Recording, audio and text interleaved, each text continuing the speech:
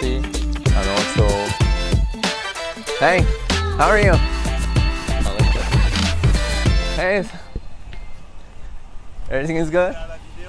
No, that's okay, that's okay. How are you? Perfect. You're all set? Yeah. Thank you. We are going to come back for your maintenance. Okay. Yeah, we will call you. Yeah. I wanted some outlet, right? Yeah, this is the customer that had referred us to this person to do the installation. Yeah, most of the time we have happy customers that they have referred us to new customers, and it gives us an idea that yeah, we were doing what we were supposed to do.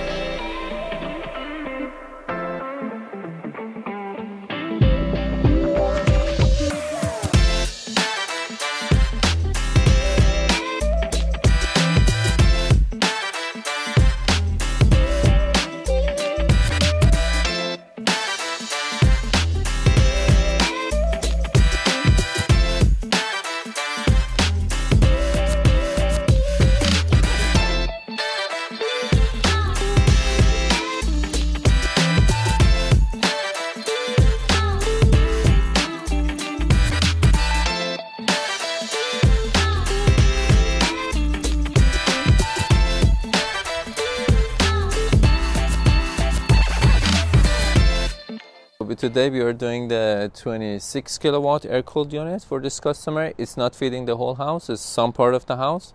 They have a 400 amp entrance. It was possible to put the whole house, but they didn't want to. We are doing the one panel. Every project is different. Although we have installed more than 300 generators, still we have to adapt the installation with every single house. So let's say for this house, where to put the generator, where to put the transfer switch in order to make the minimum damage to the building, and also how visually is acceptable by the customer or accessible. These are the things that we have to consider before every single project. Although we have an idea of where to put it, again, the day of installation, we will check with all the technicians. This is the plan, and this is what we are going to do, and also different scenarios to start the job, so everybody is on the same page, and then we start the project. We're going to go inside to see where to put the transfer switch. This is how it looks. So we had to do a modification. The switches we had to move, and the disconnect switch had to go lower so that we are able to mount the transfer switch. So from this point, it's a straightforward installation. The wires are removed. He's passing the wires, new conduits, and then power is off, apparently. At the end of the job, we are going to do the tests and then give the power to the house.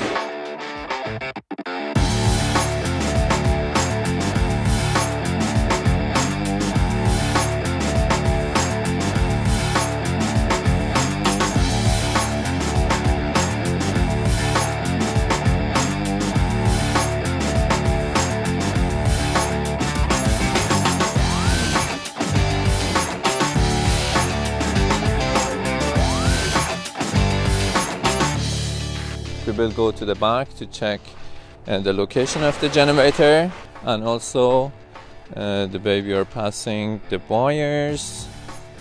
So customer had made the trench. Propane tanks are going to be there 10 feet far from the generator, and then it's covered. He's going to cut these trees so that we have enough air circulation for this generator.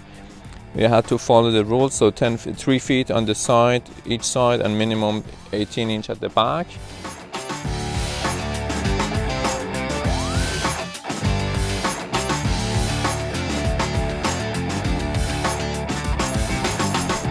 So these are the documents for the generator, transfer switch, how to connect the generator to the Wi-Fi.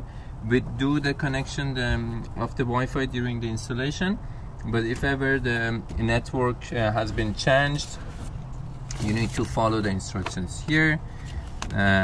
Also, there are some useful documents of how to maintain the generator. To know more about your generator, you can read this is small pamphlet, and this is the reminder of the maintenance. At this page here, I'm going to show you, this is the maintenance. So it says first time is after 25 hours of operation, we need to do the first maintenance, and then every 100 hours or every year, whichever comes first, we have to do the maintenance on this generator. And what you should do are mentioned here. So every year you need to inspect if everything is clean, the connections are good, there is no leak, check the oil, and as you can see, every year we check the water intrusion, we check the fuel, we check the battery condition, replace engine oil and oil filter, replace engine air filter. So these are the things: a spark plug, valve adjustment. After 400 hours, these are the things that we have to do. So the generator is coming with the original oil from the factory, and after 6 months or 25 hours of operation, we have to change this oil to put the full synthetic oil. If you have done the maintenance by yourself, you need to keep the record of it for the warranty. So let's say here you can put the date and some information about the maintenance that you have done. Keep the record with you, and then if ever you need to claim something under the warranty, we have to send this report to Generac. That's all for today, and this paper is a reminder for the maintenance what you have to do. We put it separately because sometimes people forget that there is a maintenance, a mandatory maintenance on these generators. If you don't do the maintenance, Generac may simply void the warranty. So yeah, it's worth doing the maintenance on this unit so that it works whenever you need it. Generator is not activated yet. We're going to go through the activation, and then we should be ready to do the test.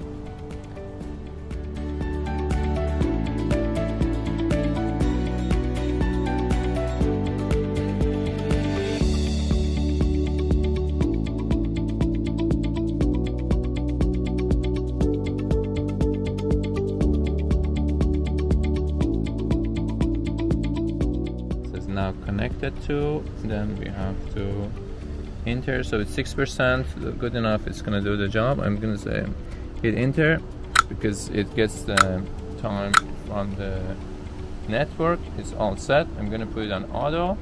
Breaker is on. We will go inside to cut the power. The generator is gonna kick in and give the power to the house.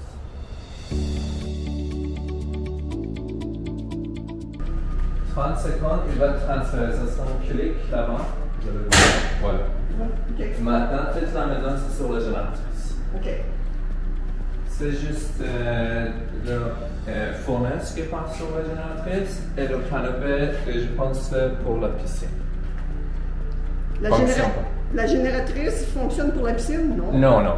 Non, pas pour la piscine, pas pour la fournaise. Oh, le reste de la maison fonctionne. Ah, ok, je comprends. Maintenant, quand l'hydro revient, il attend 30 secondes pour voir si l'hydro c'est correct. Après ça, il va transférer encore sur l'hydro. On attend 30 secondes. Ça serait la même clé. Voilà.